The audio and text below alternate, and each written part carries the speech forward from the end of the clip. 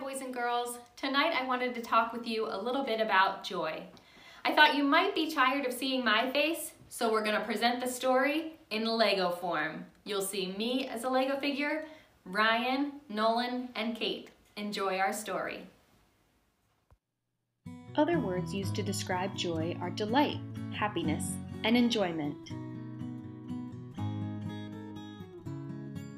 We hear the word joy often at Christmas times. We see it on Christmas ornaments and on decorations like this one, and also in songs like Joy to the World.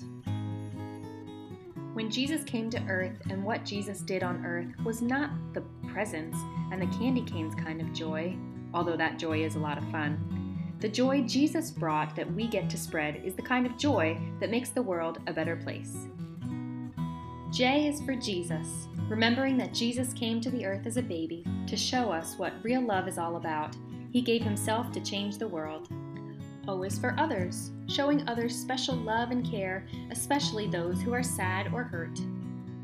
And Y is for you, knowing that you are special, you are loved, and you are all a gift from God. Dear God, thank you for sending Jesus, the greatest gift of all, and for giving us joy. Help us to spread joy to others this season and in the coming new year. And all God's people said, Amen.